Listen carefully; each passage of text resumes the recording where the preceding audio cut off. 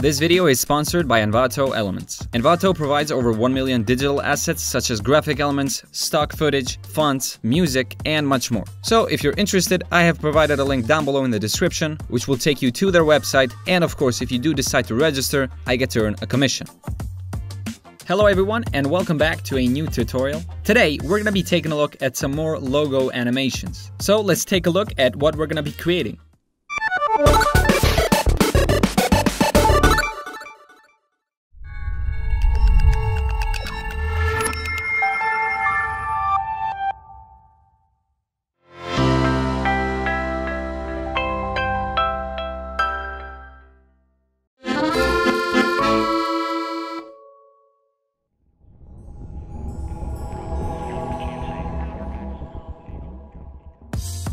Before we get started, I do want to mention that I plan on turning this into a series where I animate a certain amount of logos for each episode. So if you have any logo suggestions for the next episode, then leave a comment down below. With all that said, let's jump right in and get started. Okay, so here we are now in After Effects, and I've prepared all my logos by putting them in a folder. And let's start off with the Cartoon Network logo. So let's go up to Composition, New Composition, name this Cartoon Network Tutorial, set it to 1080p, frame rate of 30 seems fine, and we'll set it to 10 seconds long and hit OK. Now let's just drag our Cartoon Network logo into the comp, turn it off for now, and let's move up to Layer, New Solid, and this is going to be our background, make it comp size, and maybe just give it like a poppy pink. Now an important thing to keep in mind when it comes to logo animations is to always look at the design concept behind the logo before you get to animating it. So let's start off by creating a cube. A way we can easily do this in After Effects is let's first start off by creating a new solid, and this is going to be our front side. Maybe set it to 1000 by 1000, make it black, and hit OK. Now let's turn our layer into a 3D layer by clicking this button here. In case you can't see these buttons, just make sure to toggle the switches, and this will toggle between all of these buttons. You can also use the F4 shortcut. Now we can't currently see the UI elements, and that's because I have hidden them by using the Ctrl-Shift-H shortcut. And what we're gonna do is first off, position this front side so that it fits within the left box that we have going here. Let's first switch to our anchor point tool, which is this one, or you can just click Y to bring it up, and then select the anchor point and hold down Control to snap it to this side, and then click Control Home to center the layer to the composition. Let's now bring the opacity by hitting T on the keyboard and just drag it down just so we can see the box behind it. And let's just try to align this as best we can. So maybe bring it up a bit, hit S to bring up the scale, and maybe turn it down, and maybe just slightly move it up. Okay, so that seems fine for now. Hit T to bring up the opacity again. Let's set this to 35, and let's switch to a custom view 1, and this will put us in sort of an isometric view, and this will be easier for us to create the cube. Let's duplicate this, rename this left side, hit Y to bring up the anchor point again, set it to the left side, and we can either hit R to bring up the rotation and use the Y rotation value here, and in this case we need to set it to -90, or we could hit W to bring up the rotation tool, and then as you're rotating, hold down Shift, and this will snap it to 45 degrees. But one thing to keep in mind is if you look down here, when you're rotating like this, using the rotation tool, it tends to use the orientation values, and I don't really like that. So in this case, we'll just use the Y rotation values down here. Now let's duplicate the left side, bring the anchor point over here, rename this back side, hit R, bring up the rotation, and let's set this to -180, duplicate it one more time, bring the anchor point here, hit R, do the same thing. You get the idea. Now we need to name this right side. Now for the top side, let's duplicate this, rename this to top side, bring the anchor point all the way up. Now let's use the rotation tool, select this, hold down Shift to snap it, and now we got it at the top side. And now for the bottom side, let's just duplicate it one more time, rename this bottom side. And an easy way to snap it right there at the bottom would be to, say for example, select this right side, put the anchor point all the way at the bottom, and then hit P to bring up the position, copy the position, and paste it to the bottom side layer. And since the anchor point is pretty much in the same spot, it'll just snap to that position and everything should be in line.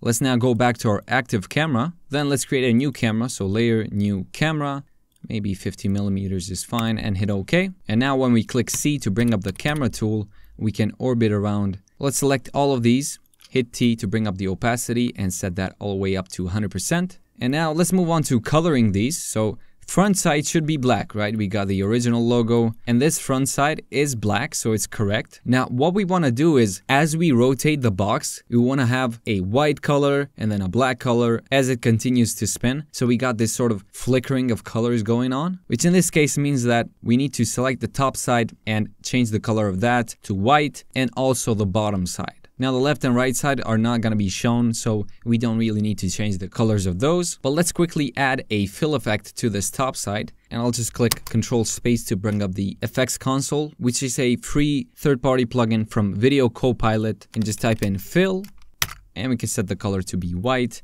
and hit OK. Now let's copy this, go back to the bottom side and paste it there. Let's just turn off the original logo. When we orbit around, we can see that the top and the bottom are white. Control C to undo and go back to the original spot. Now let's try to mask this C letter so that it sits on the front side. And we'll do that by duplicating this, rename this to C, and let's just mask this around, kind of like that. And what we need to do is switch this into a 3D layer as well. So let's just click there. And now if we orbit around, we can see that it is right there in the exact same spot. Now let's go ahead and duplicate all of these layers so we can have a cube on the right side as well. And to do that, we can select all of these layers, duplicate them, Control D, and we'll deselect the front side, parent all of those to this, and just so we can see them better, let's just switch these to cyan and these bottom ones to maybe orange. And now all of these are parented, so what we're going to do is set the anchor point to be on the left side of this front side layer, so Control and snap to there. And on this front side, since the anchor point is on the other side, when we copy the position and paste it to the one that we just duplicated, it'll just snap right there. And seeing as all these layers are parented to this front side layer, now they all shift to the right side and everything is pixel perfect. Now, of course, we need to change the colors. So let's start with the front side, add a fill layer to this, make this white. The top side should be black. So let's set that to black, copy the fill, paste it on the bottom side, and then copy the fill from the front side and paste it to the back side. And now when we rotate and spin around, you can see what's going on. Now let's duplicate our C letter, rename this to N, and bring the mask all the way over, and everything should be fine. Yep. Okay, now once we have all of these layers set up, let's go ahead and do some rigging so we can control all of these objects using just 2 nulls. Now let's start off by creating a new null object. So go up to Layer, New Null. Let's name this Left Side Controller. We have to switch it to a 3D layer. And now what we need in this case is to put the anchor point at the center of this left box, both vertically and horizontally, but also in Z space. And so this is what we're gonna do. Let's select the front side, hit Control-Alt-Home. This will center the anchor point to the front side layer. Hit P to bring up the position and just copy the position, paste it to the null. So now it's centered to the front side. And then next, let's say select the left side, hit Control-Alt-Home for that, and this will center the anchor point to that left side. And then hit P to bring up the position, and we'll only copy the Z value. So copy that, bring the position for the left side controller, and paste it to that. And now it should be right in the center of the entire left cube. Now what we're going to do is just select all of these left side layers, parent them to the left side controller, and now when we rotate the null, everything rotates with it. Let's now duplicate the left side controller, rename this right side controller, and we're going to do pretty much the same thing. So find this, Control-Alt-Home, center the anchor point, copy the position and paste it to it. Center the anchor point for the left side, hit P, copy the value, and just paste it here. Now let's link all of these right side layers to the right side controller. Then we'll select all of these layers, hit the Shy button, and then lock them and just click the Hide Shy Layers button. And this will clean up our composition, and then we only have to worry about these 2 controllers and we got a clean looking composition. We could even lock the background. Now before we move on to the animation part, let's turn on our original logo layer, hit Q or just click this button here to bring up the rectangle tool, for example, and let's just mask around this cartoon word, duplicate this, double click on the mask and bring it over. And we'll just name these network and cartoon. And we'll switch them to 3D layers and parent them to their respective controllers. And then let's go back to the camera, hit C to bring up the camera tool, and maybe just zoom out, so something like that. And now let's move on to the animation part. First off, let's hide these two words since we're not going to be seeing them up until the end. And then select both of these and hit R to bring up the rotation. And in this case, we're going to be animating the X rotation. So let's turn on the stopwatch for both of these for the X rotation. And let's set the initial rotation to maybe something like that. So 270. And what we'll do is invert these. So for the one on the left, we'll just set this to minus 270. And let's move over to say 10 frames, set a keyframe there, and let's just rotate this. So it's gonna spin this way. Now, what we're gonna do is instead of landing on this side, we're gonna overshoot a bit. And after 5 frames, it just goes back to that side. So let's set it to 90 degrees here. And as for here, let's just set it to 80 degrees. So it pretty much overshoots by 10 degrees. And we'll do the same thing for the left side, but in reverse to minus 80 and then goes back to minus 90. And then we'll move another 5 frames. So 1, 2, 3, 4, 5. We'll set a keyframe. And this is going to be our breathing room. And then another 5 frames. Set a keyframe there. And this is going to be our anticipation. So what's going to happen here is instead of instantly starting to rotate the way that they're supposed to rotate, they're going to sort of go in reverse a bit and then start rotating in the direction that they're supposed to be rotating. We're in this spot. And when we go forward by 5 frames, we want to overshoot. So we go back to 80 and then let's move over by 10 frames and let's start spinning this. And maybe we don't go over to this spot because that's where we were. Instead, let's skip aside, go back and overshoot to 190, move forward by 5 frames and go back to 180. Let's now do the same thing for the left box. So let's go over to minus 80, move over, and then rotate this up. Again, let's not go at the side that we were in at the beginning. Let's skip aside, go back. In this case, it should be minus 190, and then move forward and just set it to minus 180. And then one last time, we'll just get a bigger anticipation and a bigger overshoot, and we'll just land at the spot that we're supposed to land. So first, let's go over by 5 frames. Like we did before to give it some breathing room, set keyframes. And now instead of going over by 5 frames, let's go over by 10 frames. So hold down shift and hit page down. By the way, we can use page down and page up to move forward or backwards by 1 frame. And then holding down shift, we can move forward or backwards by 10 frames. And here we're going to have an even bigger anticipation. So maybe something like 30 pixels. So that would mean 150 and minus 150 on the other side. And so let's just focus on the right side cube. It goes upwards for the anticipation. So that means it has to go downwards for the rotation. So let's go for like a 360 degree spin. And then finally overshoot by 30 degrees. And then move forward again and bring it back to 0. Let's do the same thing for the left side. So now it should spin upwards, overshoot to minus 30. And then go back to the last keyframe and set it to 0. Now from the anticipation keyframe, let's move forward by 20 frames. Bring these over, and then finally for the last keyframe, let's move forward by 10 frames. And I'm thinking maybe even 30 frames for this middle keyframe. And let's select all of these, keyframe assistant, easy ease. And I'm thinking these last 2 keyframes could be set to 75%. So let's right click keyframe velocity, set them to 75 by 75, and maybe even just push this by 20 frames. And what we'll do next is scale these up first 10 frames. So let's go over to 10 frames, hit S to bring up the scale for both of these, set a keyframe there, go back to 0, and then set them to 0. And let's just easy ease those. And maybe even 75% these last ones. By the way, you can go over to keyframe velocity, set it there.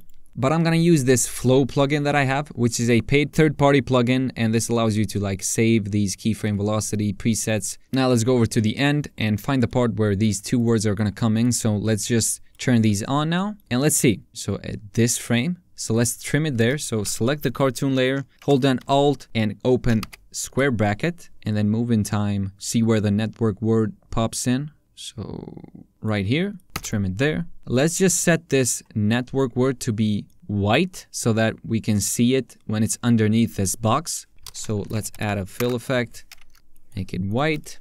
And then one last detail that I added in the original logo animation was at the end here, these boxes sort of come up and then they fall down and rest in the spot that they are right now. And I'll demonstrate that by going over to the original animation that I did. So if we zoom in here, you can see when they finally spin, they sort of go upwards a bit and they sort of float in the air. As soon as they spin downwards, the position of the entire layers just comes down as well. So let's go back. Let's duplicate one of these nulls, Control D. Hit U to bring up the keyframes, and let's just delete both of these, and we'll bring back the position, parent both of these to that controller. So let's rename this to like extra position end control. And what we'll do is let's click U to bring up the keyframes on one of these controllers and see where the highest spot is. So right at this keyframe. So we hit the position stopwatch to set a keyframe there, and maybe go over the last keyframe, so maybe to like 4 seconds, set a keyframe there, and then go over to where the anticipation keyframe starts, and let's set a keyframe there. And then let's move over to the middle frame, bring this all the way up. Let's easy ease all of these, and let's just set them all to 75%. And you can do that with the Flow plugin just by double clicking on any of these presets that you saved. Now I'm thinking we should just bring this over so that it all lines up perfectly. And also even this one, maybe push it into when the rotation starts to happen. Let's preview that one more time. Okay, so I think we're done with this logo animation. Let's now move on to the second one. Moving on, let's take a look at the Amazon logo. Now I'm gonna cheat a bit and go back to the original comp, which is right here. And I'm gonna copy all of these letters, which is the alphabet, and then go back to the comp that I just created and create a new text layer, and let's just paste it there. And by the way, I'm using the ITC Oficina font, which is the font that Amazon uses. Now let's create a background real quick. Go up to layer, new solid, name this background, make it black. Bring it to the bottom. And we can't quite see the original Amazon word, and that's because it is black, but it doesn't matter since we're not going to be using it for now. Now, one quick thing to point out is that this font that we're using, let's just duplicate it real quick, bring it over here and type in Amazon, and let's turn this off so we can see it. Maybe make the font black. By the way, the composition background is white, and in order to change that, you can go over to composition settings and change it down here, so you can make it whatever you want. But anyway, what I was going to show you is if we scale this up and just see the comparison, even though it's the same font, it doesn't quite look the same, and that's because they've gone ahead and customized this. And the reason I'm bringing this up is because you can actually customize your fonts inside of After Effects, and the way you can do that is by simply clicking on a text layer and going over to create shapes from text, for example, and then you can go in here, hit G to bring up the points, and then select them and adjust them accordingly. So you can see this A letter here, it doesn't have this extra corner point, so we can delete that and select this one, maybe bring it over like that. But in this case, we're gonna skip it just for the sake of the tutorial. So let's delete these shapes, bring back the Amazon text, maybe delete that, turn off the original logo, and let's turn the background back on. And let's now get on with animating these alphabet letters. First off, let's Control-Alt-Home to center the anchor point to the text layer, and then Control-Home to center it to the composition. Next up, we're gonna go down here to the text property for this text layer, and click the arrow here on the animate to add an animator. And in this case, we're looking for the scale, and then zoom in here. You can see these points that pop up. These are gonna be very important, so let's just first go over to more options, and this is where we can control those points. So this is the grouping alignment, and I'm looking at maybe the I letter. So let's go over to the horizontal by 9% maybe, and vertically it should be fine. So let's leave it at 0. And the reason I'm mentioning this is because when we scale up and down, you can see it scales up and down from that point. So if we move it vertically and bring it to the point at the top, for example, you can see it scales from that point. But in this case, we want it to be right there at the base of each letter. Now let's go back to the beginning, and before we move on with the animation, let's just adjust the tracking, so the gaps between each letter. And we can do that by using this value up here, or you can add an animator, which is tracking, and you can just increase that. But in this case, we're not gonna be animating the tracking, so we'll just use this value up here. So let's delete that. Oh, one important thing when you're adjusting the gaps or the tracking is the paragraph. So if it is centered, when you increase the gap, it increases from the center, whereas if it's left aligned, it increases from the left. And in this case, we're gonna set it to left align because we're gonna be moving from left side to the right side. Now let's increase this as much as we want. Maybe double click on it, increase the border of all these letters. Hit S to bring up the scale, scale it up, bring it all the way at the middle. So we want the A letter to be at the middle of our comp at the beginning, and maybe bring our anchor point right here at the A letter. So when we scale it up, it scales from that point and our A letter stays centered. Now we can move forward with the scale of these letters. So let's go down to the text, go down to the animator. Now what we need to do in order for these letters to scale up one by one is to set these to 0 at first, then go up to range selector, and by animating the start value, and we can't really see it right now, but let's just scale it down just so we can see it. You can see if we increase this, it shifts the scale, and therefore every letter comes in one by one. So what we want to do is set a keyframe at the beginning, move forward by say 7 seconds, and bring this all the way up to 100%. Now let's scale this back up to 1000% as we had it before. Center it to the comp. And what we want to do is, as this letter scales up and the other letters start to scale up as well, we want the camera to pan all the way to the right so that it follows each letter being scaled up. And the way we can do that is by either animating the position of this text layer, or we could create a new null object and do all of that within the null so that we don't have to touch the text itself. So let's go ahead and create a new null object, layer new null, hit P to bring up the position, set a keyframe there. Now before we do anything else, let's just parent the text to the null, bring the keyframe all the way at the beginning, and now click U on the text layer to see where the last keyframe is, and go to that point. And now since the text layer is parented to the null, when we move it, it just moves with it. And now we can hold down shift and it'll just scroll very quickly. And then we can arrive at the Z letter. So you can see now, not only are the letters scaling up, but also the entire layer is being moved to the left side, and we can constantly see these letters being scaled up. Now what we can do here at the beginning is maybe shift this over by say 10 frames so that it doesn't start immediately, and maybe even ease that. Now of course this is gonna shift the timing, so now we can't quite see all of these letters being scaled up. Now in order to fix that, all we have to do is just play around with these keyframes. Now first of all, I'm thinking this takes way too long, so let's go back to 4 seconds, drag these over, and then select both of them, maybe 75% on those, and maybe drag it back to that keyframe. Maybe even ease this keyframe at the beginning so that the letter doesn't just scale up immediately. Actually, let's bring them back to 5 seconds. Now I'm thinking we set both of these keyframes at the same second, but this keyframe, which is controlling the individual scale of these letters, we can just set the keyframe velocity to something like 75. And now when we preview this, at the beginning we can see most of these letters being scaled up, and then it just goes by quickly. And then finally at the end, we can start seeing them and the camera slows down quite a bit, and we end in the Z letter. Now keep in mind, this is all trial and error. I'm probably not gonna be able to get it to be the same exact result as I did in the original one. I do take quite a lot of time with these keyframe animations, you know, pushing them forward, easing them, increasing, decreasing the keyframe velocity. So if you're not able to come up with a solid looking animation, don't worry, just keep at it, and eventually you'll end up with something that you're quite happy with. Let's duplicate this null, and then we can hit P, uncheck the stopwatch, and right click on the position to reset it. And what we're going to do next is parent this intro position control to our other controller that we just duplicated. And now the reason I like to do it this way is so that I can more precisely control every part of the animation. Let's set a keyframe, find the spot where this animation ends, so at this frame. Let's go back by maybe 20 frames, bring the keyframe here, and let's go over by 20 frames on the other side as well. Set a keyframe there, maybe even by 10 more frames. Now what I'm gonna do is, we wanna end up in this spot, right? Well, let's go back to this position. We're gonna push this null to this side. Let's just keyframe velocity on those. When this null reaches the final position, it doesn't just abruptly stop. Instead, it sort of slides as well. Now, of course, the easing is not quite right. I don't want this to be 75%. Instead, I'm just gonna ease it. So let's preview. Maybe drag these back by 10 frames. So you can see what I mean. It doesn't just come to a stop. Instead, it just smoothly slides across. And this just makes the animation flow that much more. Now, of course, by doing this, if we go back to the beginning, we can see that the original position has been shifted. And that's because we shifted it in this keyframe. So let's go back to the first keyframe and readjust that to be at the center.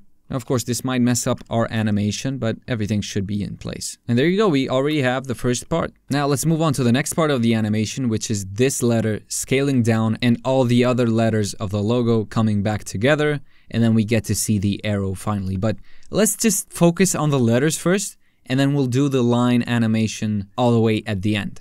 Now what I'm going to do is create a new text layer, and let's just type in Amazon. Make sure the paragraph is centered, and you'll see why in a minute. Now let's center that and scale this up so that it fits with the current Z that we have, and reposition it. Doesn't need to be exact, just as long as it's nearly in the same spot and the same scale. Now we can bring down the tracking and reposition that again. And what we're going to do is just delete the Z letter. So just select the layer, delete the Z letter, hit space to make some space there. Now it's not quite the exact gap that we need, so let's select the A letter, increase the gap right here. So roughly like that. Maybe bring it over a bit to the left side. And now what we're going to do is parent this to our text layer, and we'll just shut it down for a second. Now let's duplicate this layer again. Maybe rename this so we can differentiate between them later on. So maybe say end scale control, extra slide control. Let's hit U to bring up the keyframes for this, undo everything and just center it up. And then we'll parent this one to this one. And what we'll do now is animate the position and the scale of this null so that when we come here at the end, before it stops sliding, it actually starts scaling down and repositioning to the final spot that we want it to be at. So let's hold down Shift, hit S to bring up the scale while also keeping the position. Set a keyframe there. And let's see, where was the last keyframe of the slide? So there, maybe go back by 10 frames, bring the keyframes here, and then go over to say 7 seconds. And let's just scale this down and try to put it roughly in the middle of the composition. So we want the final position to be there.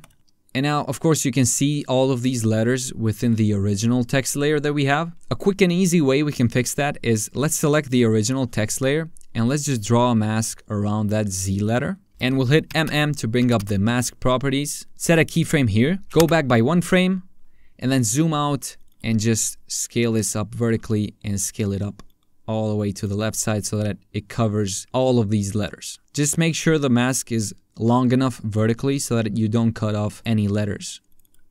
And then we'll just bring that keyframe over here. And this way, since we can't see any of the other letters at this point, we just move forward by 1 frame and we isolate only that Z letter. And when this scales down, you can see that we can't see anything else other than the Z letter. Now let's bring up the keyframes of that end scale control again. Select them all, keyframe assistant, easy ease. And these last 2 keyframes, we'll set them to 75%. Maybe even 75% for these. And we'll shift the timing so that they start quite a bit earlier. So what we're going to do is adjust the tracking of these as the text comes in. Let's go down to the text, go over to animate, tracking, go back in time and find the spot where this starts to come back in. And let's just increase the tracking amount all the way up till we can't see anything. Maybe something like 300 in this case. Let's set a keyframe here. Move forward to about 7 seconds and bring this back to 0. And now we can ease these. So that seems pretty good for now. Okay, so for now, let's just leave it at that and move on with the line animation. So let's go over to the beginning, bring in the original logo, maybe solo that out just so we can quickly mask the arrow. So bring up the pen tool. You can also use G to bring it up as a shortcut and just start masking around this. And we only want this line part for the intro at least. And what we'll do is put the anchor point on the left side, unsolo it so we can see everything else. And now let's move in time and try to position it underneath the A letter. And let's just parent it to the intro position control so that it moves with the null. And what we'll do is find the point where the A letter almost scales up completely. So maybe at frame 10, and then hit S to bring up the scale for this line. Matter of fact, let's just rename it to line for now. Bring the scale down to 0. Set a keyframe, move in time till we can see it just scales up completely out of screen, so maybe there. We can ease the first keyframe until it goes out of screen. So at this point, we just trim it, Alt, close square bracket, and just trim it over here at the beginning as well. And one thing I noticed here is you can see the J letter being cut off because of the mask. So let's hit M to bring up the mask, select the keyframe. Let's just bring it over so we can adjust that keyframe and just scale it up vertically, and then bring it over here 1 frame before that. Now we can move over to the end and take care of the line at this part. Now, one thing I just noticed here is you can see how the tracking is happening around this point. So the Z letter is not quite centered with all of these letters. One thing we can do to quickly fix that is let's just hit P and hold down Shift, hit U to bring up all the keyframes. And let's just set a keyframe for the position right there at the end. And then move forward. Maybe just bring this over here so that it's right at the center. Bring this over here. It should be the exact same length as these tracking keyframes and also the exact same keyframe velocity. So let's just check what those were. So this is 75% and this should be default, right? So ease that, and 75% for this. Not only does the tracking come in, but also the position of these changes. So let's see, maybe bring it over to the left side even more. Yep. Just so that they come in around the Z letter. Now let's duplicate the line layer, bring it over, unparent it, and let's just center it to this spot. And we can duplicate this, rename this Amazon Original, delete the mask, and let's just scale this down just so we can put it in the exact same spot as the logo that we have now. So let's maybe bring it on top. Of course, this is not gonna fit perfectly just because, as I told you before, this is a custom font, but we'll roughly try to match it. So see the N letter here? Let's just put it right there at the corner and put the anchor point right there at the corner as well, and then scale from that point. And we'll just mask this around so it's in the exact same spot. Now what we'll do in this case is animate in reverse, and it'll make sense as to why once I show you. Let's just bring the anchor point to this right side first. So right here, bring up the scale by hitting S, set a keyframe there, and let's find the keyframe where the tracking ends. So right there, bring this over, go back to the point where you can see the A letter, and we'll just scale this horizontally. Now one way we can do that is maybe by hiding these UI elements from the mask and just grab this and just scale it up. Or we could unlink the scale property and increase the scale on the horizontal value. And we'll just bring it over like that. And then we'll ease the last keyframe by 75%. What we need to do next is to parent this to the original text layer so that when he scales up, the arrow scales up with it. And you can see how I messed that up just because now we have to readjust the scale of this. So let's see. Let's go back, find where the point is where we can see the A, and bring that over here and scale it back down. And everything should be matching perfectly. And now what we'll do is go back, and this is what I meant when I said we're gonna animate this in reverse. Because we have this last part set up, what we have to do now is simply go back, find the point where we want this line to come in. So maybe start coming in at this point, create a new null object, and maybe drag it all the way over here.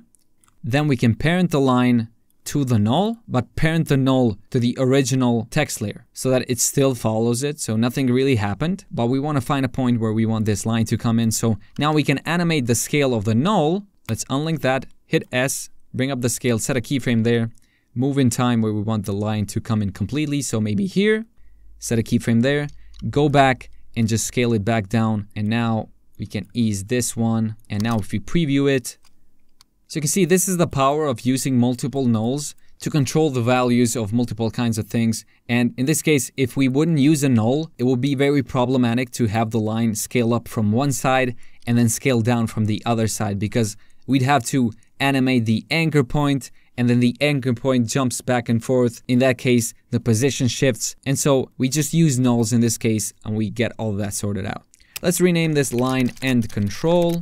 Maybe go in time here, trim all of these layers for whenever they come in.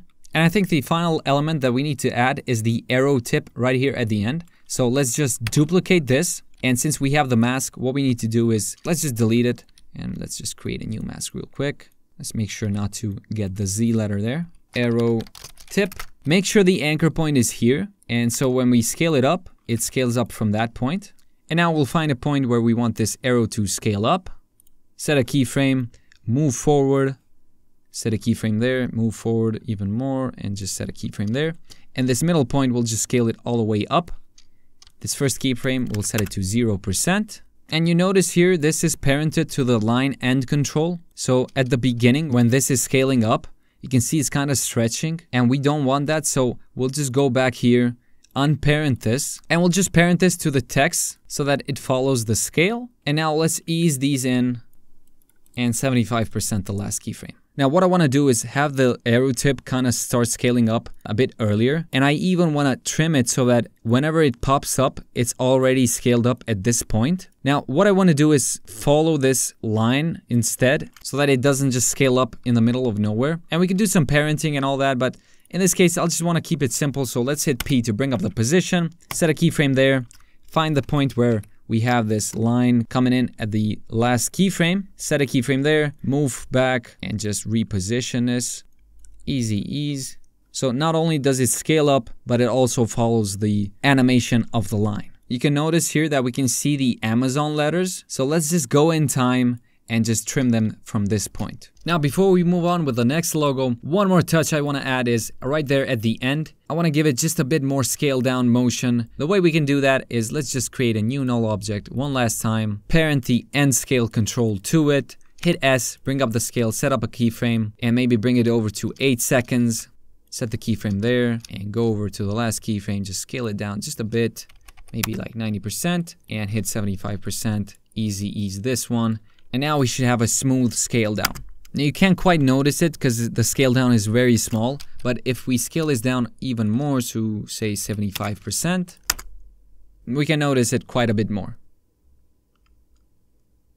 Moving on, we got the shell logo, and we're going to start off by creating the rays that you can see here in the middle, and then we'll create the base shape of this shell on the outside, or the outline if you will, and then we'll animate all the values and have it all come back together in the end. Let's just double click on this rectangle tool, and this will automatically create a shape layer for us, and then go down to the rectangle path, and you can notice now we can't quite adjust the points, and what we need to do is right click on the rectangle path and convert to Bezier path. So if we click G and then select them, we can adjust the points. Now what we want to do is scale it down vertically, and we'll select the top point, hold down Control, and it'll scale down proportionally. Then we can just bring this all the way over so that this sits in the middle.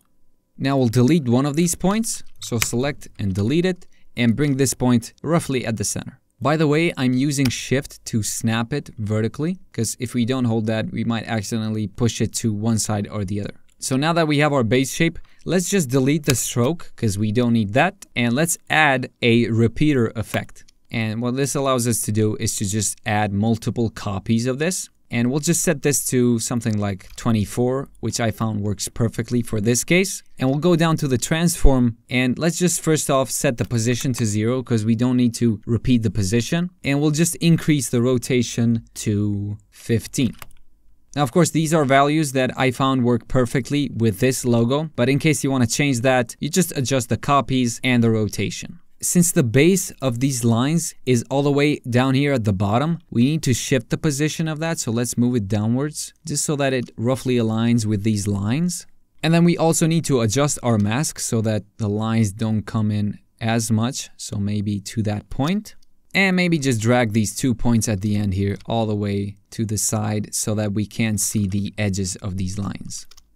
Now we could go ahead and turn the opacity down to 35% for both of these, just so we can see that we're roughly the same size on the lines and everything. So you can notice here, these lines are very thick on the shell logo, and the lines that we have created are not as thick. So let's just try to correct that. Let's just select this mask, go over by 1 pixel, and make sure to go the same distance on each side. One thing we could do is maybe select both of them, hit Ctrl T to adjust both of them at the same time.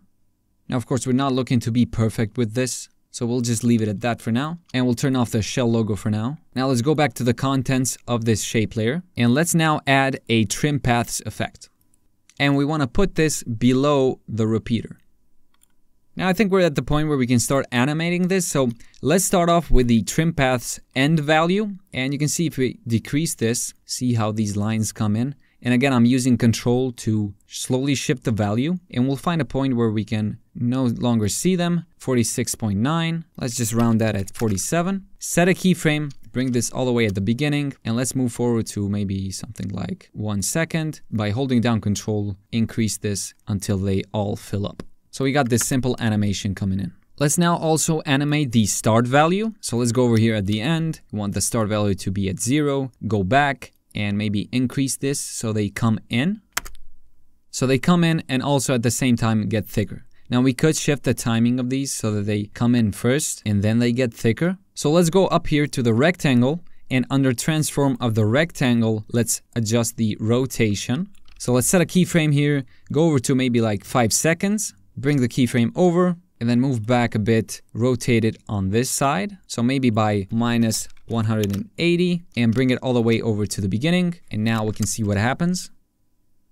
Now we're not going to be messing with the easing of these values just yet. We'll do that all the way at the end. Now let's shut these off just for a moment, rename these arrays, and let's focus on recreating the shape for the shell. Now one thing we could do is we could maybe auto trace this, and After Effects automatically creates a mask around this shape, but then we would have to clean it up, go in here, just delete a bunch of keyframes. Instead, I'll show you a way we can create these shapes by using guides inside of After Effects. So let's undo the auto trace and create a new solid, and let's just pick the color of the shape and hit OK. Now we'll turn it off for now, and what we'll do is bring up the rulers and the guides. So let's just hide the title action safe, go over to view and show guides. Now we can't see anything yet, and that's because we need to create some guides, and to do that we need to bring up the rulers. So show rulers or Control R, and what we'll do is let's just zoom in here and start bringing in some guides. And in this case, what I'm going to do is just align these guides to the outer outline, and you'll see why I'm doing this when we all bring it up together in the end.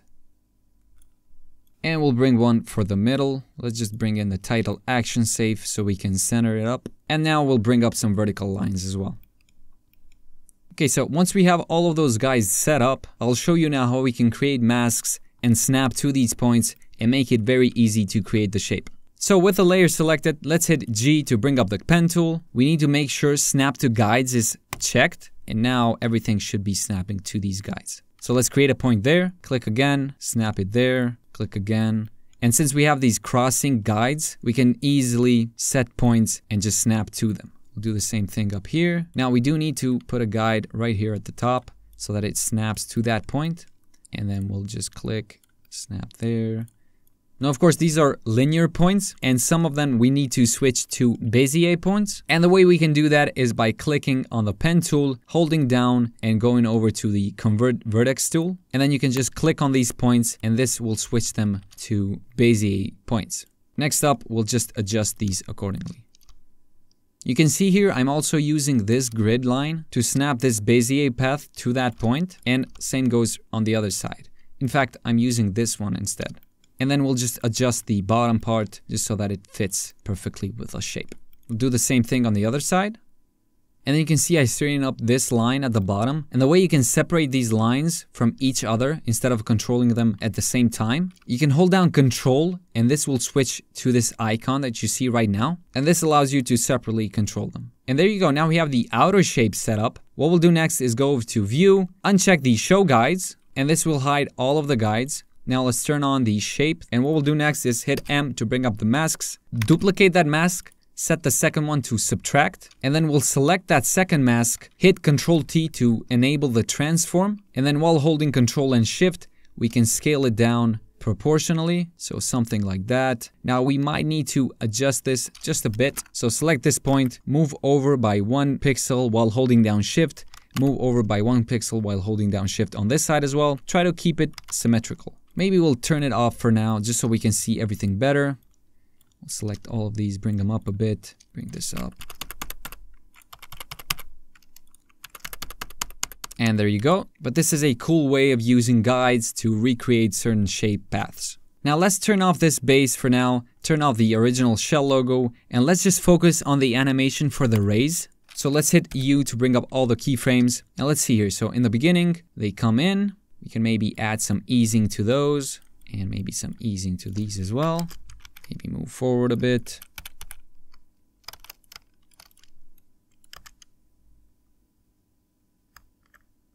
So I'm just playing around with the timing and the easing of these keyframes. So once we have these lines come in, they keep rotating, and in the meantime, we'll have the shape come in as well. Let's just turn the shape back on, set a keyframe for both of these masks, go back, double click on them, hold down Control and Shift, and let's just scale them up until they fill the screen. And we'll bring it over here at the beginning, maybe set it to 75%, and then move forward and maybe go over to 3 seconds and set the last keyframes there. Again, with 75%. Actually, the first keyframes, let's just set them to be linear. And what we'll do is we'll shift the timing so that this inner outline comes in first and then this outer outline comes back in, which means this bottom point should be dragged over, and you can see what that does. So we could even maybe say go to frame 15 and shift the first keyframe over and maybe even scale this up quite a bit more. Now, of course, in order to make these faster, we just have to adjust the timing and the easing. So I'm thinking we'll bring this in at 115, maybe 75% that, and just shift it over. Now we'll select the entire layer and just shift it over so we can see the lines come in first and then the shape starts to come in. Now, of course, I want this rotation to also come to a stop smoothly, so let's set that to 75%. Next up, let's duplicate our shell shape. So Control D, and we'll rename this to Shell Matte. And what we'll do is hit M to bring up the masks, and we'll just delete the inner part. So delete the inner mask. Then we'll bring this on top of the rays and we'll set the rays to alpha matte. This way you can only see the rays on the inside of the shape. And just to be safe here, we'll just hit double M on the shell matte just so we can decrease the expansion a bit. And one thing I'm noticing here is these lines that we're using in the shape layer are not quite the same color as our outline, and that's because we need to set this in the fill of our shape layer. So let's pick the color from that.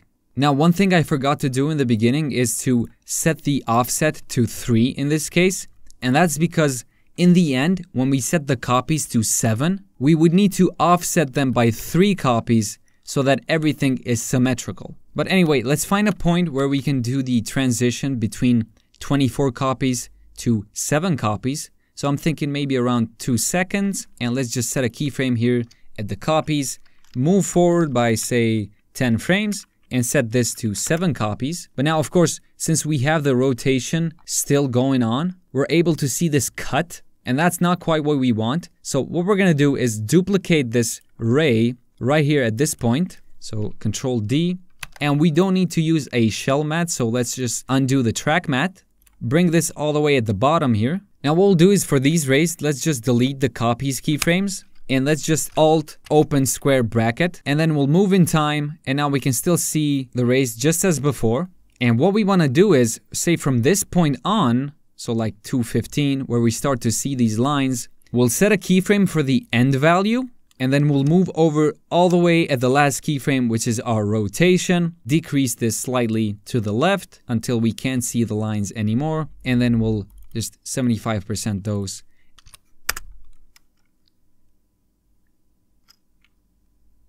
And there you go, we got the base animation set up, and I think what I did in the original example is I animated the scale of the original shape. So let's hit S to bring up the scale, and before we do anything else, let's just parent everything to that shell shape, hit S to set a keyframe for the scale, move forward say to 6 seconds, and all the way here at the beginning where the shell shape layer actually starts, increase the scale to maybe something like 200. And then select this one and 75% that. Again, remember, you can do the same thing with the keyframe velocity just by right-clicking and setting the 75% values here. But seeing as I have the flow plugin, I'll just use that. I think this is way too much scale, so let's just bring this down to 150. And maybe at the end here, we can set it to something like 75%. If you can't tell by now, 75% really is my favorite percentage. And there you go, the finished shell logo animation. We can now move on to the next logo. Moving on to the Starbucks logo, first off, let's create a new solid and pick the color from the circle. Make sure this is square so that when we double click the ellipse tool, it automatically creates a circle for us. So let's double click on it, hold down Control and Shift, and just scale it down until we get the same scale as the original logo. So something like that. Rename this circle, bring it at the bottom, turn down the opacity for this to something like 40%. And before we get into anything else, let's just recreate all of these shapes within the icon, and then in the end we can take care of the animation part. First, let's just duplicate this, set the opacity back to 100%, And let's just start off with the body here. So click G to bring up the pen tool, and then click and drag and mask around. We'll name this body and turn it off. Then let's take care of the face. So let's create a new solid for this, in fact. So layer, new solid, make sure this is white. Let's rename this face base. And let's just draw a circle right around the face. So maybe click there at the middle of the nose. Hold down Control, but don't hold down Shift because we don't want it to be a perfect circle. Instead, I just want to make the shape sort of like an egg. And then double click on it, maybe bring it up a bit. And then maybe adjust the top part here. So something like that. And this is going to be our face base. And now let's duplicate the original layer. Name this eyes. Let's delete the mask for now. And let's just mask out the eyes. And then duplicate it one more time. Let's now mask out the nose. And then one last time, we'll mask out the mouth. And remember, we'll only take care of one side. We'll just duplicate them, flip them horizontally, and there you go. We got all sides covered up. And we'll do that all the way at the end so that once we do the animation for all of these parts, we'll just flip them over and we don't have to redo the animations for this part as well, seeing as this is all symmetrical. Now let's maybe do the crown over here at the top by starting off with the star. So let's just go over to the star tool. And all we need to do is just double click and that will create a star shape. Now maybe we can go down to the polystar and delete the stroke. Let's turn down the opacity for now. And let's just scale it down, reposition it. Of course, we're gonna need to edit the points as well. Just like we did before, we're gonna have to right click on the polystar path and convert to Bezier path. And now we can select both these points, maybe bring them up, bring this point up. And we'll just set the color to white. Rename this star, turn it off for now. Now for these shapes right here, what we'll do is duplicate the circle and rename this crown spike big. Make this white. Now let's create a shape to match that shape. Now what we need to do is make sure that when this rotates, so we hit W to bring up the rotation key. When we rotate, you want to make sure it goes along this line. And in order to achieve that, we have to adjust the anchor point tool. So let's just click on the anchor point, hold down Shift to snap vertically and just go down to maybe the chest here and try to rotate now. Go down just a bit more. That looks pretty good for now. Let's duplicate this. Small spike. So let's just double click on the shape, maybe scale it down, rotate it a bit. And we can come back to these and adjust them later, so it's no problem. Now let's take care of this base layer. So let's duplicate this one more time. Call this crown base. Oh, and by the way, I forgot to delete the original circle path. So let's do that real quick and scale it back down. Let's just create two masks. So duplicate this one, set the second one to subtract, and then hit MM just like we did before to expand this by bringing up the mask properties. Try to set the thickness to the same size as the base layer on the crown here. And then we can select both of these and just double click to scale them up and down. And then we can just adjust them until we have them where we want them to be. So roughly like that. That seems fine. And then maybe we can expand this one upwards as well, just a bit. Now that we have the crown base, let me just real quickly show you how we can use this with a radial wipe effect to have it come in. So let's solo that out for a second. Maybe solo out the background as well. I'll just make the background black. And let's add the radial wipe effect. So Control Space Radial Wipe. And over here we can see the transition completion, but instead of having clockwise or counterclockwise, we'll set it to both. And we'll set the start angle to 180. And now you can see how when we increase or decrease the transition completion, it animates from this point. What I did in the original example is I duplicated this, used the first one with 0 degrees, so it comes in from the bottom.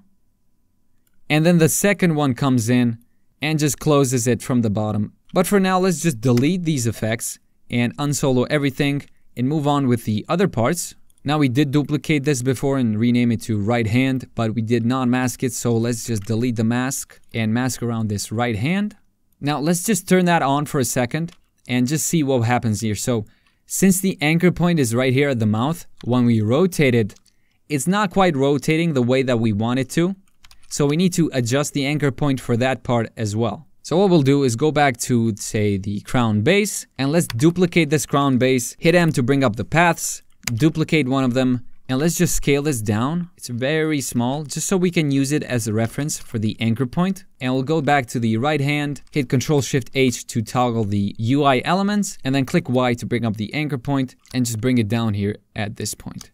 And now when we rotate, it should rotate along that path. And I'm thinking we need to slightly adjust it so that when we come down here at the end, it just goes off the circle. And the way we can do that is by slightly pushing it down so that when we rotate it, it has a bigger arc to it. We can now move on to these other parts. Let's delete that reference layer and let's duplicate the crown base. Rename this line 1 and let's just delete all the masks. And what we'll do is create these shapes from scratch. And it doesn't really matter that it's going over the shape because at the end we'll do like a matte for the entire shapes, and I'll show you a cool little trick that you can use with only a single layer to isolate every part of this icon. Now let's move on with the other lines. Now we do need to make sure that the inner part of this line does not get shown. Now to do that, let's go over to the crown base, hit M to copy the path that we created, and let's just paste it here. And now we can maybe just scale it down a bit just so that it lines up right there, and we can set that to subtract, and you can see how that cuts off the line. And we'll do the same thing for all of these lines that we created. So just copy and paste. And now once we have all of these lines set up, if we select them all and rotate them, since we set up the anchor point previously, they should all be lining up perfectly. Now let's duplicate the original logo one more time, mask over this first hair, hair 1, duplicate, adjust the mask, and adjust the mask, and adjust the mask, and adjust the mask, and adjust the mask. And then one more time. Now we do want to make sure that we cut properly here, so at this point, let's just make sure that the curve is right. Duplicate it one more time, let's name this wrist, delete the mask, and let's mask around this part. Reset everything to 100% opacity, and then take care of the keying and all of that stuff. Okay, so I went ahead and color coded every single one of these. It's always good practice to rename your layers. Now let's isolate the body for a second. So let's see, isolate these ones. So we got the face elements, the body element, and let's bring up the background as well. Now you can notice here, since the original logo has a circle which is green, we need to key that green out so we end up with only the white parts. In order to do that, we can add an effect called color key and just pick whip that color to the solid there, and then maybe we can increase the tolerance. And just to be safe, what I like to do is add a fill effect and make it completely white in this case, just so that when we have some sort of like green edges going on or something like that, we can just turn on the fill effect and everything should be white. Now let's turn off the body and we'll go at these one at a time. Instead of having the whiteness appear for the eyes or the mouth or the nose, we'll have the white disappear and only keep the green parts. And trust me, it'll make sense when we get to animating these. So let's do color key for the eyes and let's pick the white. We can't really notice it just because we have the face base enabled. So let's turn that off, go back to the eyes, and let's just add a fill effect again. Make sure it's the same color. So you can see these pixels here, they're kind of like brighter at the edges. So that just takes care of everything. And let's copy this, paste it to the nose and the mouth, paste them to the hair, paste them to the wrists, and also paste it to the right hand. Now let's go down to the crown base and re-add the radial wipe effects. So radial wipe, both increase that, set it to 180. Let's just make it so that it is exactly the length of the original one. So let's turn on the original Starbucks icon and let's just turn down the opacity so we can see it better. Around there seems fine. We'll set it to 79%.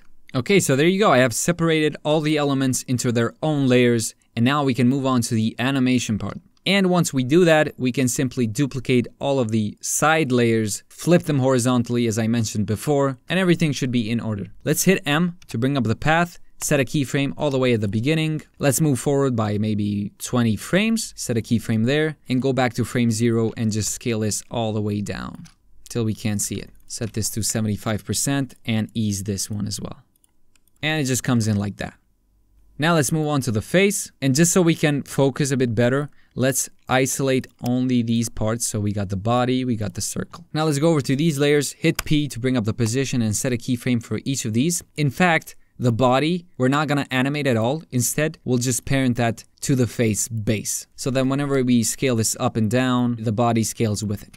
And we'll do the same thing with these layers as well. Now let's set a keyframe for the scale as well. Go over to 2 seconds. Bring all of these keyframes over. In fact, we have the position keyframe for the face base. Let's stay on this keyframe and then we'll push all of the keyframes that we create all the way at the beginning. So first of all, let's bring the face base down all the way at the bottom. Then we'll scale it down quite a bit to maybe 50%.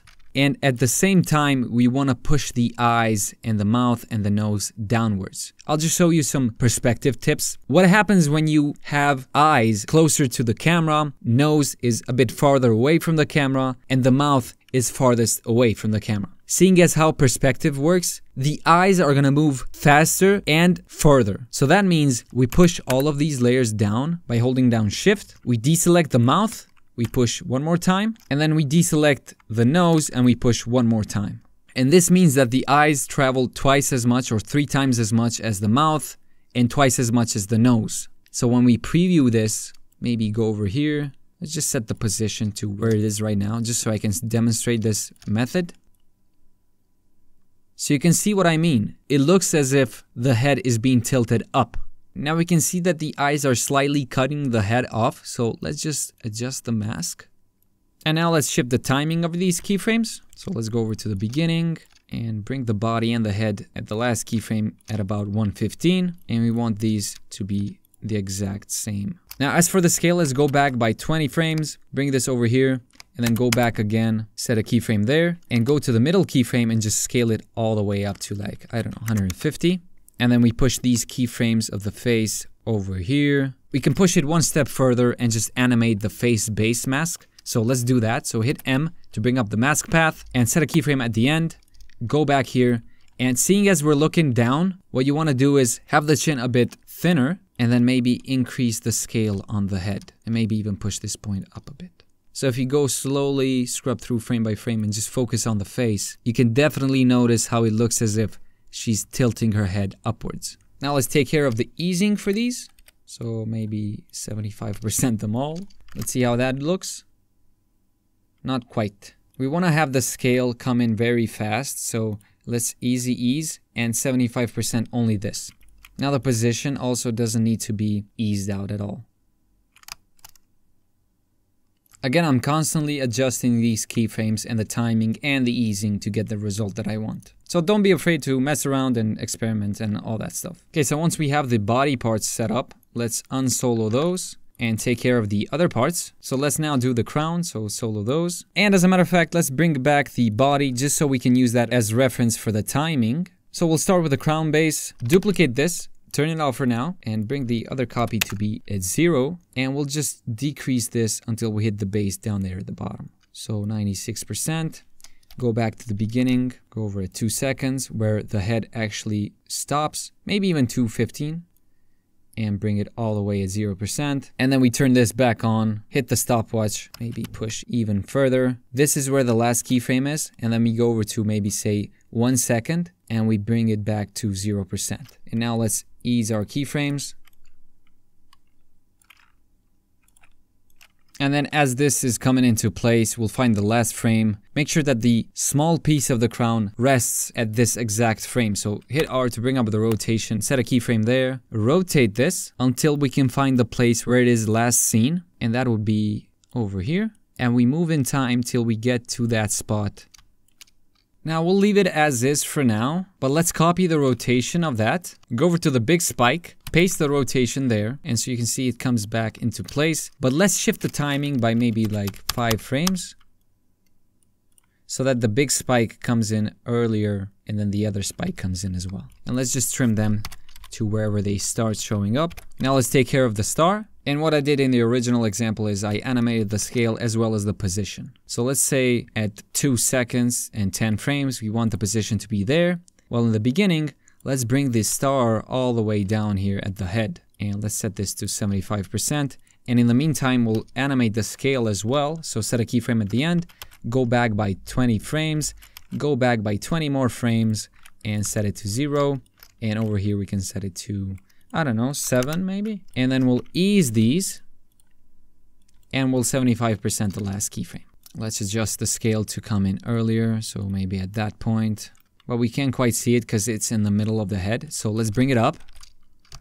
And we need to find the point where the head actually rests, so it's at this frame. So we need to bring this position keyframe all the way over there, and maybe even a bit earlier. Let's push it up a bit. Now let's take care of the hair. So let's find where the hair is, turn all of those on, and let's just add the linear white effect. And let's set the angle to 180 degrees so that when we increase this, it shows up from the bottom and up. So go over to 100%, move forward by 4 frames, and bring it down to 0. Or actually, we don't need it to bring it to 0. We need to find the point where it reveals itself fully so we can zoom in and see where that is. Pretty much 28%. And then let's click U. Copy these keyframes, paste them to the other hairs. Now we might need to adjust the angle here. I don't know why it doesn't copy the angle.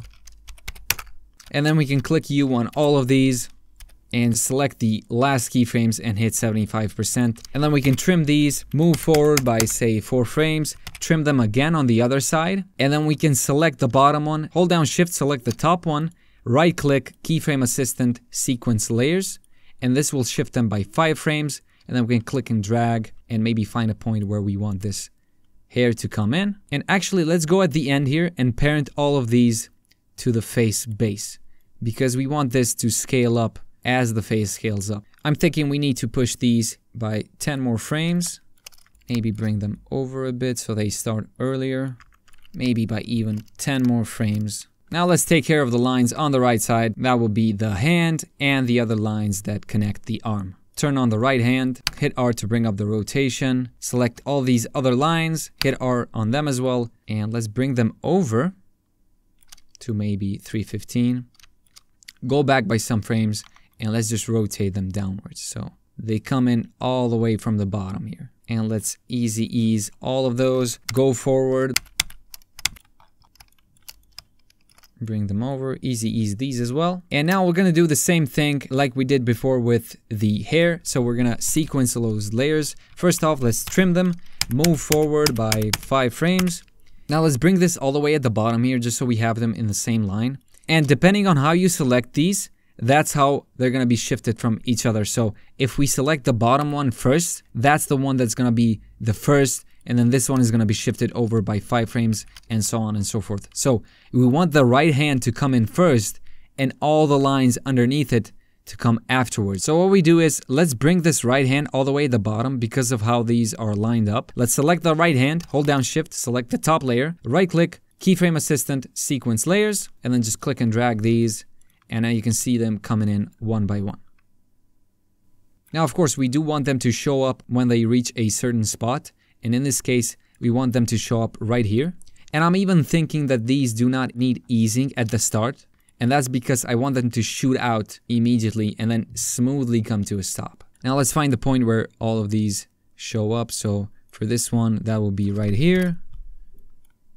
And now let's select all of them and bring them earlier in the comp. So now, of course, we need to select all of these layers that are cutting off and just increase the duration. And I think we're pretty much done on the right side. Oh, except for the wrist here at the middle, I believe. Let's just do that real quick, and then we'll move on to duplicating all of these layers and shifting them to the left side. So this is where the wrist is. Let's turn it on, find a spot where we want this to come in, hit R, bring the rotation, maybe move into 2 seconds, set a keyframe there. And what I want to do is, let's push this upwards. Now, of course, we need to set up the anchor point, I forgot. Let's just push it and then go back by 20 more frames and push it all the way down. And then we easy ease all of those. And let's trim it there where we can start to actually see it.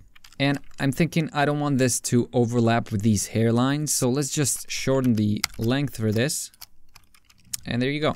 And now that we have all the elements animated on the sides, let's duplicate them, use nulls to flip them horizontally, and then we'll wrap it up and move on to the next logo.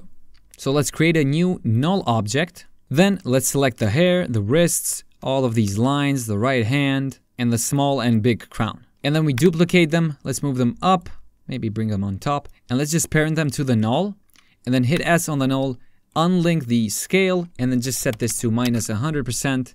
And now everything should be flipped. Now I do notice here that the hair is not following along, and that's because we have parented them to the null, when in fact we need to parent them to the face base. So let's do that, click and drag, and then we can select all of these again and just unparent them because we don't need that anymore. And then we can simply delete the null. Okay, so we're pretty much done with the animation part when it comes to this logo, but one final thing we need to do is to isolate all of these elements so that we don't see anything outside of the circle. And there's two ways we can do that. One being, let's go over to reveal this composition in the project, and let's drag this into a new comp, then go back to the comp, maybe copy this circle and set this to alpha matte. So now this comp that we had before is being isolated only to this circle matte. Now let's copy the background as well, just so we can see it better, and it is in fact working. Now another way we could do this is by going back to the original comp, and let's just duplicate this circle, bring it all the way at the top, and let's set the blending mode to stencil alpha. And by using this blending mode, we can basically isolate every single layer beneath this layer by using the shape that it has. A global alpha matte, if you will. Moving on with the next and last logo animation, it is the NASA logo. Now, just like we did before with the Starbucks logo, let's go ahead and separate each of these elements into their own layers, and then in the end, we'll put them all together with animation. Okay, so I have the original logo here, and it is a PNG layer, so if we solo it out, we can see that it is indeed transparent. So let's first start off with the letters. Let's duplicate the logo, scale it up, because we're going to be pre-composing these, and I want the letters to be as high of a resolution as they can be. So let's scale it up to maybe about there, and then Ctrl-Shift-C to pre-compose these, and let's name them letters tutorial pre-comp. Move all attributes into the new composition and hit OK. Now we can double click to go into that composition, and let's first start off by masking around these letters. So let's select the rectangle tool and then click and drag to isolate them. Next up, we'll add the Luma key effect, and we'll just drag the threshold on the key out darker until we can no longer see anything else but the white color. Next up, let's mask around these parts that we don't need. So let's bring up the pen tool, click G, and then start rotoscoping. Actually, in this case, we'll just use the rectangle tool. Remember, I'm using Q to toggle to the rectangle path, which is a shortcut. And then we can mask around there, and then mask around this other bottom part. We'll set both of these to subtract, and that will get rid of it.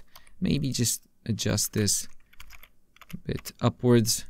Maybe even increase the threshold a bit more, just so we can get rid of these red points here, like red edges. And then move along and cut off all these other parts that we don't need. As a matter of fact, we'll get rid of this A letter as well, just because we have a clean A letter all the way here, and it is the same thing, and we'll just copy and paste it to the other side. And then once we have isolated all of these parts, we can select all the masks and set them to subtract. Now let's rename this layer, call it NAS, and then duplicate that, call it A, and then we'll create another mask around this A letter, and we'll just set that to intersect, which means that it will isolate just that letter, and then move it into place like so. And next up, we'll go into filling up this S letter. And in order to do that, we're going to create a new solid. So layer, new solid, name this S gap fill, make this white. And then let's proceed to fill this up. So maybe drag a rectangle mask over here and then adjust the points like so. And maybe even use the pen tool to draw a shape like this. And now when we turn this back on, everything should be in order. We can maybe adjust this part to the left a bit. Maybe just drag it down slightly. And then move on with the middle part here. And there you go, we got the letters cleaned up nicely. Now we can go back to the comp that we were in before. And now we got the pre-comp. And let's now scale it back down until it fits the original letters that we had before. Now let's turn that off for now and move on to the rocket. So in order to recreate this rocket, I simply just traced over it. So let's create a new solid and get the color from that rocket. Hit OK. Now I'm just assuming this is a rocket, but could be anything else. I don't know. Now let's press G to bring up the pen tool again and just start tracing around this. Okay, so once we're done tracing this, you can go back to it and maybe adjust some points. But in this case, I think it looks fine. So now if we turn it back on, we should have the rocket in its own layer. So let's rename this rocket and then turn it off. And now let's take care of the stars here. So we got these circle stars, and then we got these other stars which have a more defined shape. And what we'll do for those is we'll mask them out so that they have their own layers. And then we'll put the anchor point to something like in the middle of them. And then later on we can have them pop up one by one. So let's duplicate the logo once again, rename it to circle stars, and then start isolating all of these stars.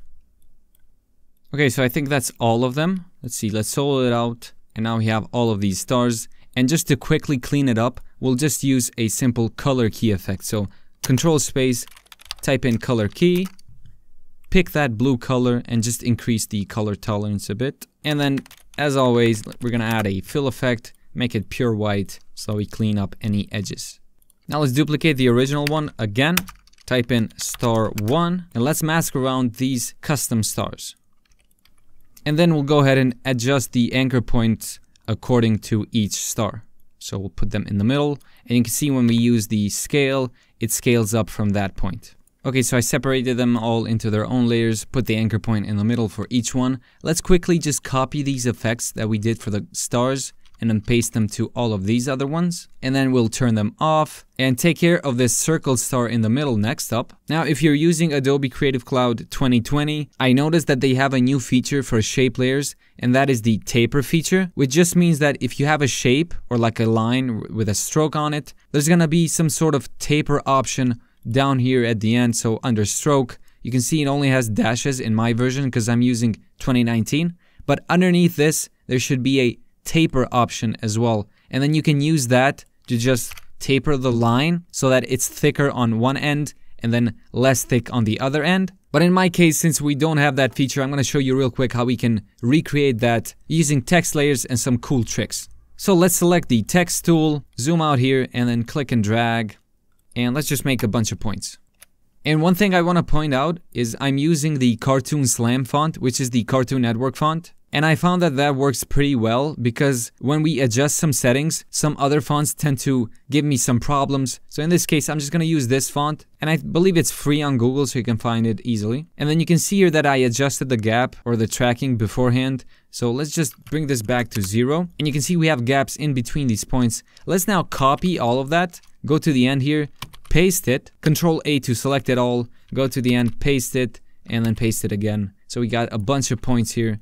And then we'll go ahead and bring this tracking all the way in until it seems like it's just a line. Now we might go back to this and add a bunch more points, but for now let's drop down on the list here, go under text, and we'll add a scale animator. And let's zoom in here so we can see it better, so let's bring it down.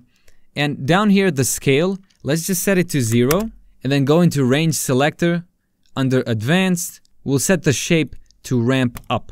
And what happens is the leftmost side is using 100% scale, and then as we go down throughout the points, they're all scaling down, and all the way at the end here, the last dot should be at 0%. So we got this sort of tapered line going across the screen. Next up, we need to conform this line into a circle shape like we have here. So in order to do that, we'll select the text, go up to the rectangle tool, click and hold, and then go down to the ellipse tool. And what we'll do is just click in the middle here and then hold Control, and we'll just make the shape kind of like that. Don't worry for now, we'll adjust it later. And then go over here to the path options and we'll set the path to mask 1. And you can see that it is now using the path, but we do need to adjust it. So let's double click on it, maybe rotate it, and then holding down Shift, we can maybe scale it down.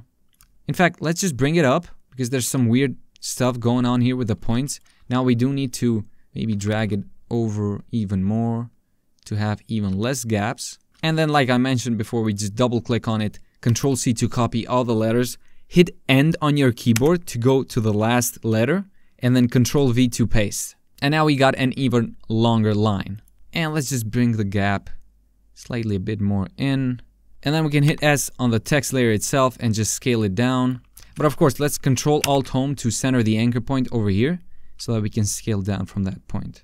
Something like that. Again, we're not looking to be perfect with this, but we can adjust the shape so that it conforms throughout the shape of the original logo. Let's maybe solo it out so we can see it just for a second. So maybe go down to advanced, and you can see here it says ease high and ease low. Maybe we can adjust these so we get a similar look to the original line. So you can see maybe you can increase the ease low to make the line a bit thicker across to the end here. And you can notice here, if we decrease the end value, it just basically scales all of these points across the line to 0%. And we're going to use this value to actually have it come in at the beginning when we get to the animating part. And then up here at the path options, what we can do is, since this is going in the wrong direction, so let's unsolo it. The thicker part should be on this side. So we need to reverse it. And what we can do is just click reverse path. And for some reason, it tends to mess it up a bit.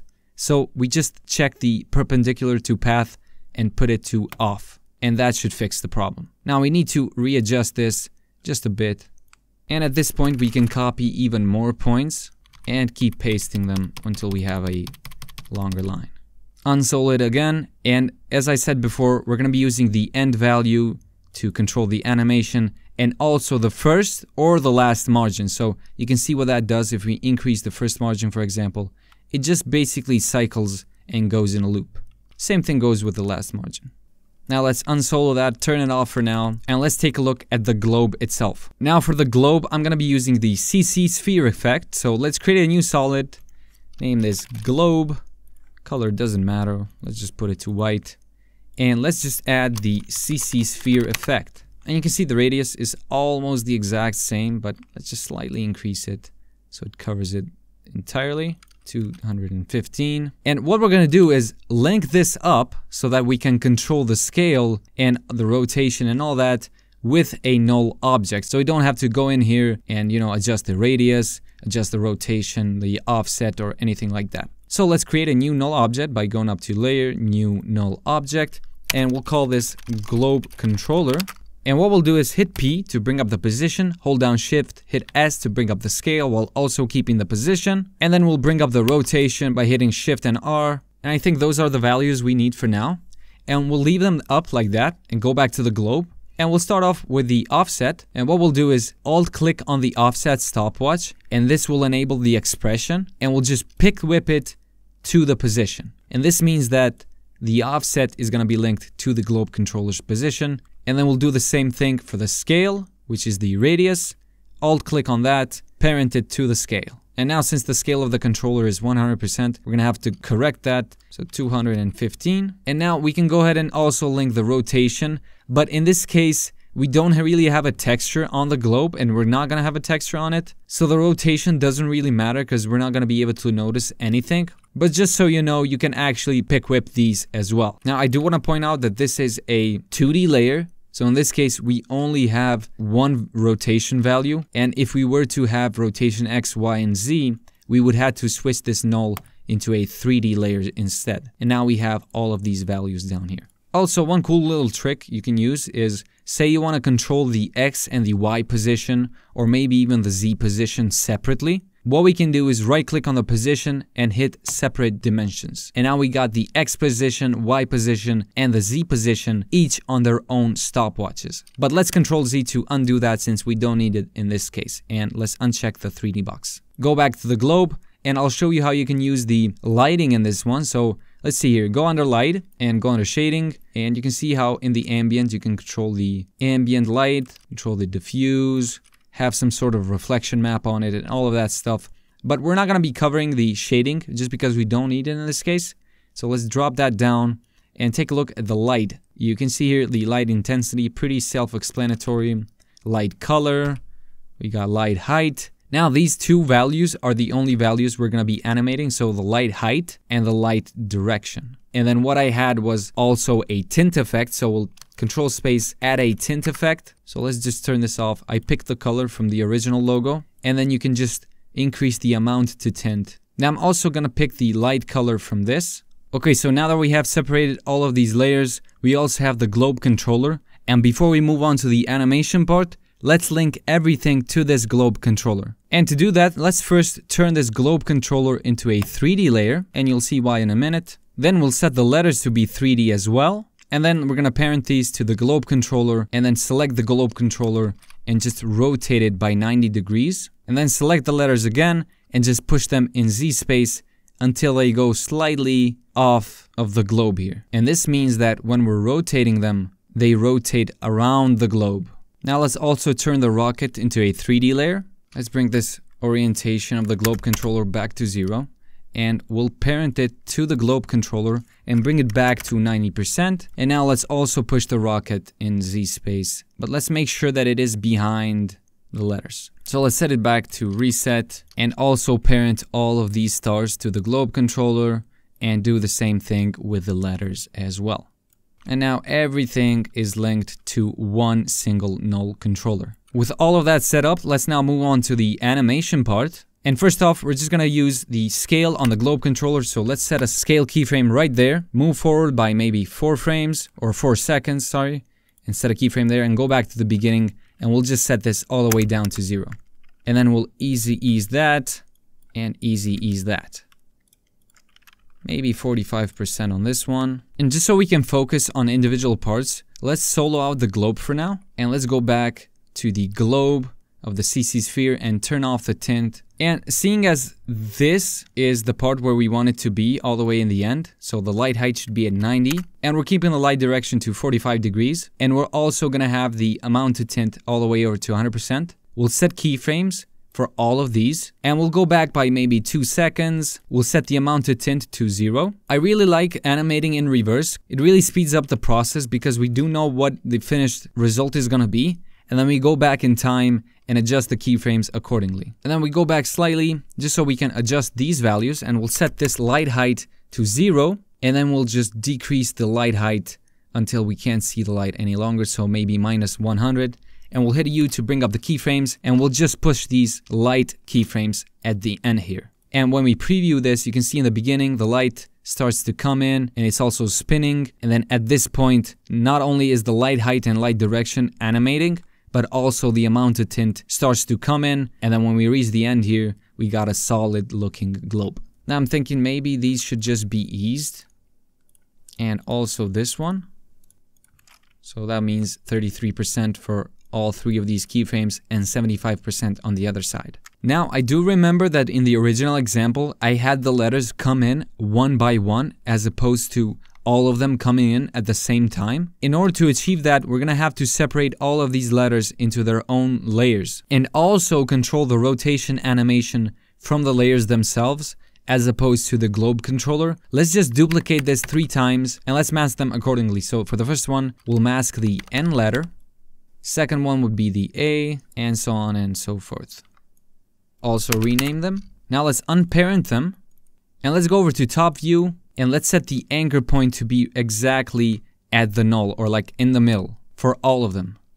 And go back to active camera, and when we rotate, we should have the exact same result as before. Now we can see that this anchor point here went a bit down, but that doesn't really matter, so we'll just leave it at there. And then we'll select all of them, hit R to bring up the rotation for all of them. And let's see, we need to animate the Y rotation. So set a keyframe, go back to where we want the letters to start coming in. So maybe at 2 seconds, and then go over by 3 seconds, set a keyframe there, and then go back and let's just animate them to be behind the planet. And we'll select all of these keyframes that we just set and easy ease those. Let's just preview them.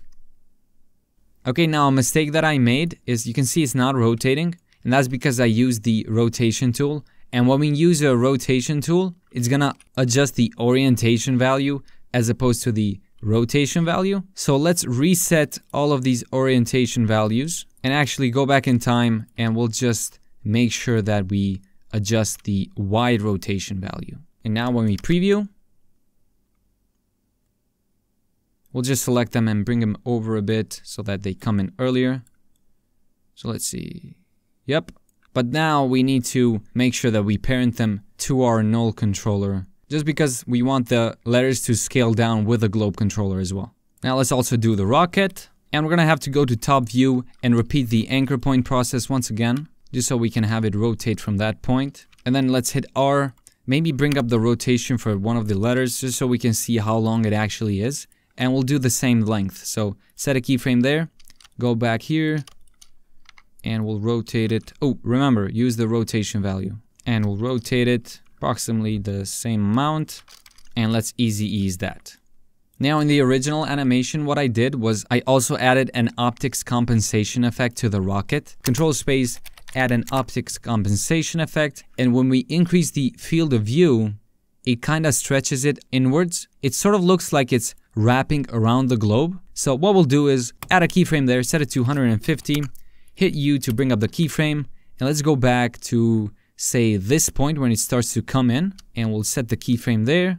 And then go back to the end and just set it back to 0%, and we'll ease these as well, and then 75% that. We increase the FOV even more. Maybe we could go over by 20 frames at the end here and just stretch that keyframe. And I'm thinking we just ease that normally as opposed to 75%. You can see how that sort of stretches out. So right here. Now, of course, in the beginning here, we can still see the letters, but I don't want you to worry about that for now. We'll do the compositing and all those matte things in the end. Let's bring up the stars. A cool little trick I used here was to duplicate the original globe, and we'll bring it all the way on top of the circle stars. And let's just turn it off for now. We'll go to the globe, and we'll set the map black and white to white.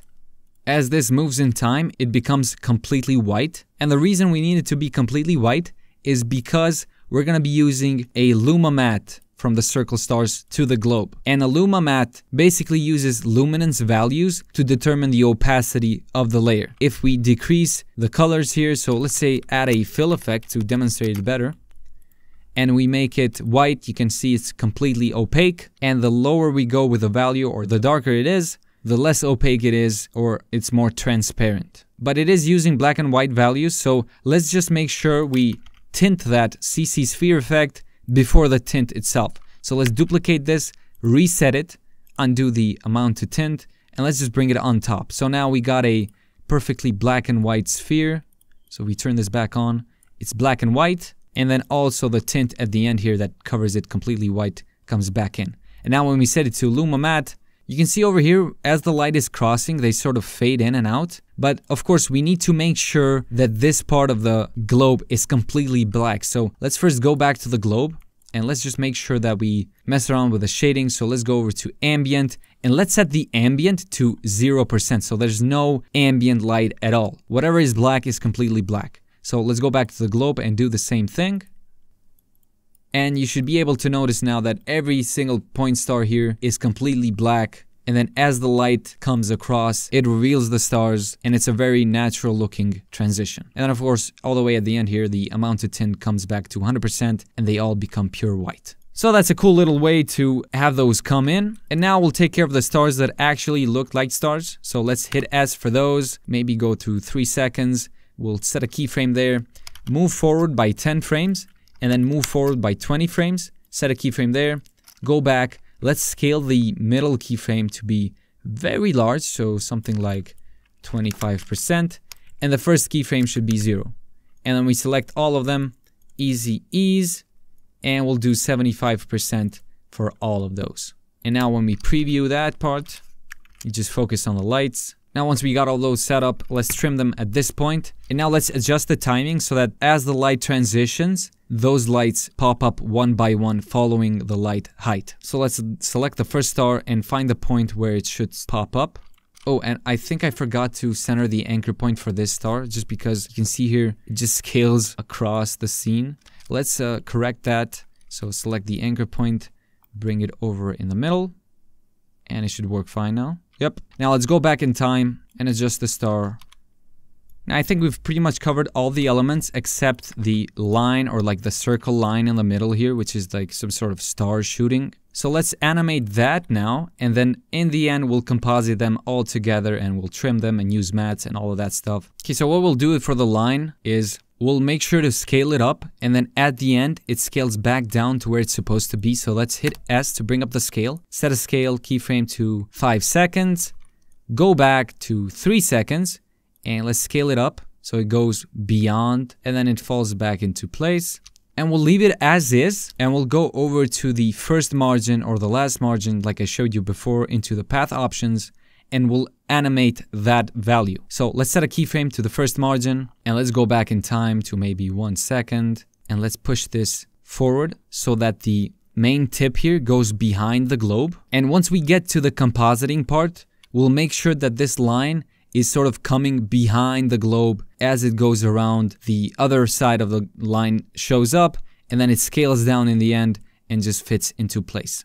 Now we'll do some easing for those. Maybe we'll bring the scale back here, push this one to 6 seconds.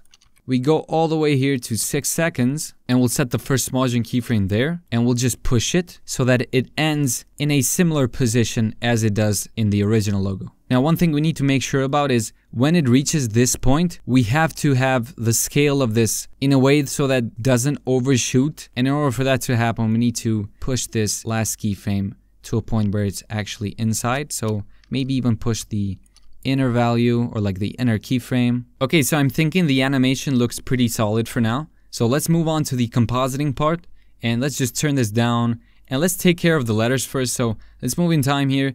And first thing I want to do is actually have them so that they come in 5 frames apart. Let's go over to the beginning, move forward by 5 frames. So 1, 2, 3, 4, 5. Trim them, Alt, close square bracket. And then let's make sure that we select them in a way that we want them to shift. So the way these shift in time depends on how you select them. If we select from bottom up, it means that the bottom layer will come in first and the top layer last. And in this case, we need the top layer to come in first and the bottom layer to come in last. So let's select the top layer first, hold down Shift, select the bottom one, and then right click, Keyframe Assistant, Sequence Layers. And then we'll just click and drag. And when we move in time here, you can see that the last letter comes in first and the other letters follow along. Now let's find the time where we want these to just turn on. Maybe right there for the A letter. So let's select that, Alt, open square bracket, move in time. And what we'll do is split the layer over here. So we'll Control Shift D, click and drag, and bring it behind the globe. So you can see how that comes in from behind, and then it just splits and comes in front. Then we'll move on to the S letter. Then we'll select the A letter, and I'm thinking because we can't quite see it because it's way too fast, we'll just trim it from here. So actually from this point, and let's check out the N letter, and we'll just trim it from this point. And now when we preview, you can clearly see that the letters are coming from behind. Now we're gonna have to take care of the rocket as well. And let's do something real quick. So let's trim it from this point where we get to see it. And what we'll do is hit M to bring up the mask path, set a keyframe there, move forward to maybe 415, set a keyframe there, and then we'll go back, double click on the mask. In fact, let's bring the mask over here just so we can see it more clearly. And let's just hold down Shift and scale it down. And we'll 75% this. And you can see it comes in, but it's small, and then it scales up quickly. Okay, now let's take care of the line here, which might be a bit more complicated. But first off, let's select the globe controller and the original line layer, duplicate them, let's bring them on top, and let's Control Shift C to pre-compose them. So let's say lines pre-comp tutorial. And then we'll disable this layer. And seeing as we have the globe controller inside the comp, this should be still linked to it, and we're still fine in the original comp. And we'll set this to be behind the globe actually, so that in the beginning here, it comes in from behind. But at this point, we want it to be on top actually. So let's create a new solid, layer, new solid, hit OK. And let's duplicate this line. Together with a solid, we'll bring it on top, and we'll set this to alpha matte the solid. And of course, we're now gonna be able to see the entire thing because this is completely filling the screen. But what we'll do is we'll mask around this part where it should be on top. But also make sure that we don't have this part. So you can see the other side of the line. And we'll take care of this part later on. So don't worry about it. And now what we'll do is hit M to bring up the mask path and just keyframe this to move along and just follow this shape. And here in the beginning, we'll just take care of this part. And we'll just mask around that like so. And we'll hit M to bring up the mask, and we'll subtract that. And then move in time here and see where we have some sort of other shapes that we don't need. So maybe select that, subtract that as well. And we'll hit MM to bring up the mask properties, hit the keyframes. So we don't need to see these layers until this point. And then move in time and adjust the masks accordingly. Oh, and I'm thinking we need to adjust this mask at the top. And we'll go to a point where we no longer need the upper part of the line, and we'll just trim this layer over here. I hope that trick made sense in a way, so let's just give it a quick preview and see where we're at. So that's pretty much the idea. We want it to come in from behind the globe and then end up in the middle of the globe. Now you can notice here how the rocket interferes with the letters, and that's because these are 3D layers and they're rotating, and the rotation might not be exactly how it should be. In order to fix that, what we're gonna do is, first off, let's duplicate the rocket and the globe controller once again. Control-Shift-C to pre-compose those.